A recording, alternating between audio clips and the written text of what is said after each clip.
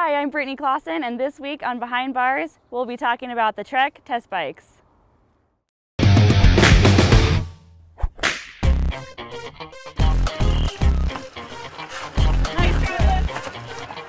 had a really technical circuit today, and a lot of the team is out here, and a lot of them are on their test bikes, and so they're a great testing resource for me and Trek and our mountain bike development group.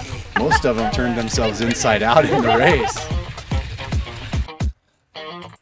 My whole field test program is a little over 24 riders. They're on a broad range of different bikes, and some of them are totally in prototype phase.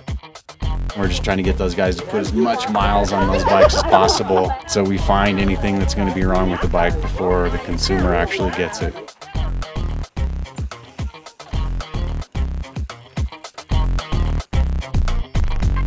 Yeah, it was a hard course, so I'm gonna make sure that the bike isn't broken and that my rear wheel is intact.